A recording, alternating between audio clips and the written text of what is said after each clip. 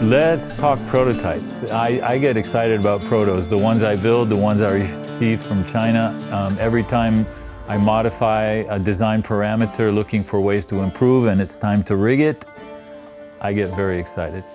I was building prototypes at Neilpryde.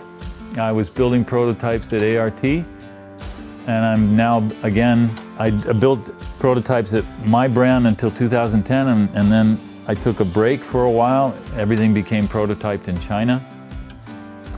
But now I'm back into prototyping again.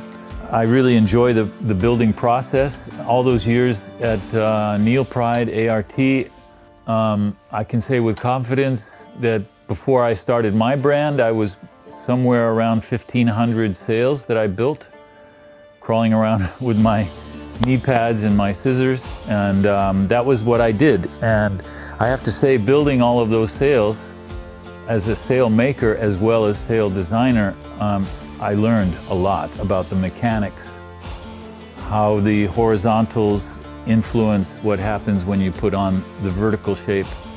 There's a lot going on there, and it was definitely a learning experience, and I think it's a huge feather in my cap, so to speak, that I went through all of that building. Since I started Loftsails, well, from the beginning in '99 till I paused in 2010, I produced something close to 1,000 sails.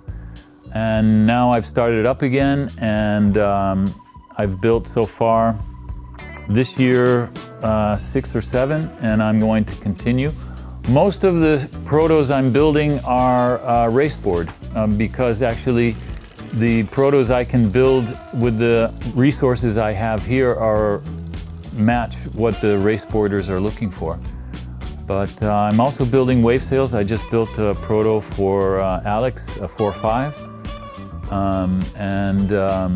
Well, there's some protos coming from China. In this case, we designed in the computer. So I have two avenues as I work, and I do enjoy building, working with the sewing machine, and I still have my knee pads and my scissors, and creating really gives the feel. You hands-on.